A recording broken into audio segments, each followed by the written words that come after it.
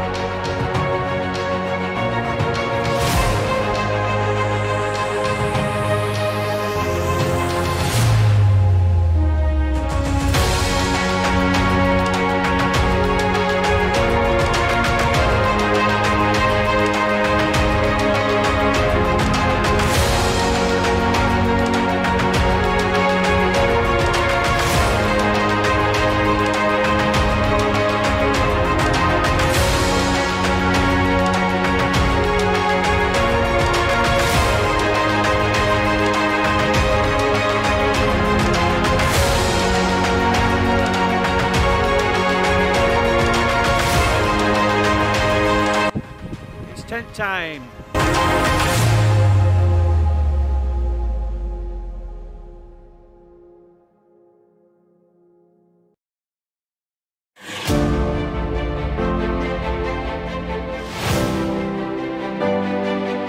I have stayed in my tent because of the rain and the wind. I've had something to eat, which has been good, and a couple of drinks, but I'm pretty much in here for the night now. It is, bear with me, 10 o'clock, so it should be okay. I think there's some rain forecast now. It's just coming over, and it's meant to pass, and I think it's going to be windy all night, but we'll be okay. Another great test for the tent tonight.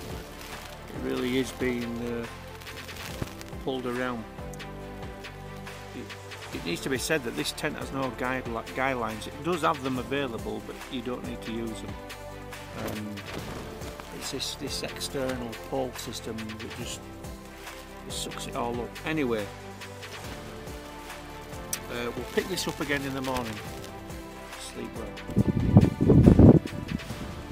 Morning. Not a great view this morning. Not a lot to see. I think.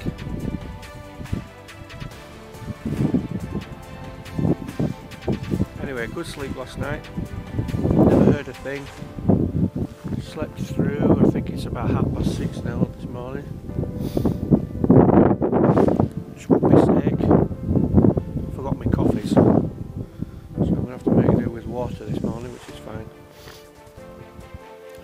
I'm going to pack up. There's nothing to stay up here for, and just have a wander down. The mist looks very low lying, so I think I'm going to be wandering down in this all the way. But anyway, another good night. The tent's stood up very well. Bit of condensation inside. Looks like there was a fair bit of rain in the night. It's done very, very well.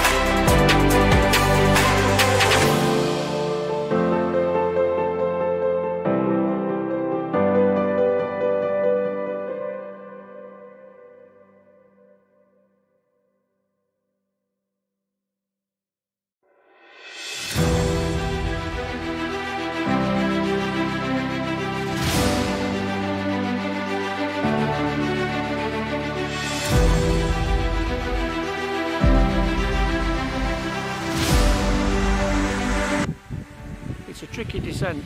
You've got to really concentrate coming down. You haven't got time to be taking in the views. A lot of really loose track underneath your feet.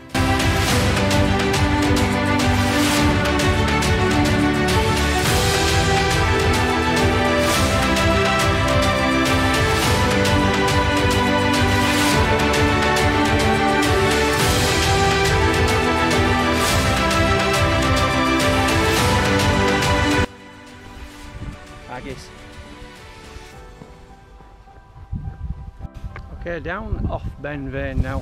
I'm back onto the track back to my car. So what can I say about Vane? Well, it's done.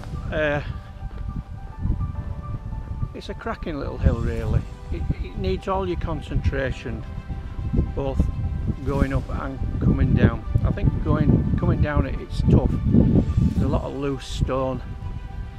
It's easy to have an accident, especially with tired knees, which is what I've currently got.